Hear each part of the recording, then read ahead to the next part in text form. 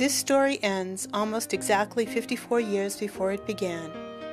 On July 15, 2010, I arrived at the Massachusetts Archives 15 minutes before 9 and joined a long queue already at the door.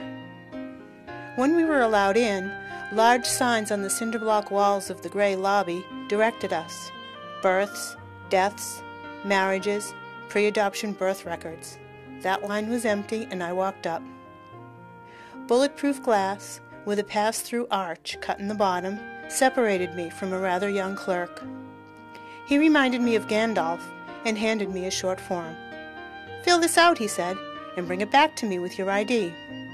Name, current address, date of birth, adopted parents' names. Short form, quick answers."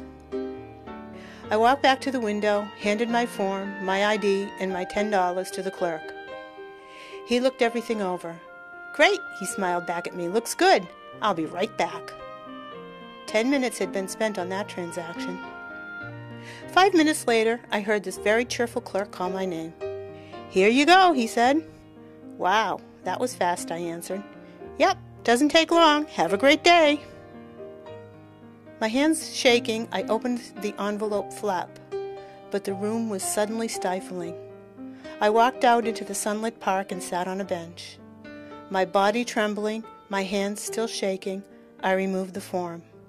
My God, I thought, I've been curious about this all my life. The rest of this story tells what I found out that day and how my life was completely changed. Sometime during July of 1956, Alma and Jim came together one last time. Jim hadn't been around for a long time, but came home for some reason. Not long after, Alma discovered number 5, me. I arrived 9 months later in April of 1957. I was born where many babies arrived in Boston, at Boston City Hospital. It's where all the poor, expectant moms in Boston delivered. At 8:50 a.m., I was whisked away from Alma, nothing but a figment of her maternal imagination. I'm still not certain why or how, but on Christmas Eve of 1957, Bill and Mill brought me home. I was 8 months old, and now I had a mommy and a daddy and a nana. Mom always called me her little Christmas present, the best one she's ever received.